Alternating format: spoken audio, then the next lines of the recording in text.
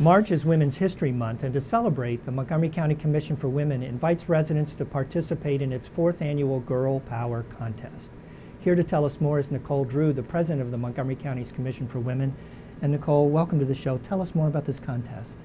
Thank you. Well, I'm so excited to be here to announce the Commission for Women's Girl Power Contest.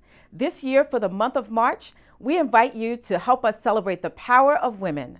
And as we commemorate the 100th anniversary of the passage of the 19th Amendment and women's fight for the right to vote, we invite you to answer this question.